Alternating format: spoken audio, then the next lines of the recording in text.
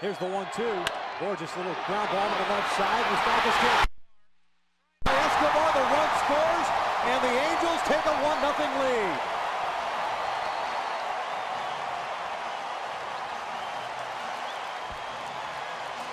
That's one of those tough plays.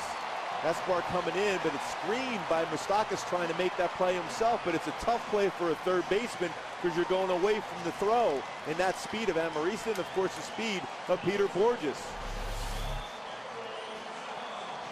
Nice job of just making contact.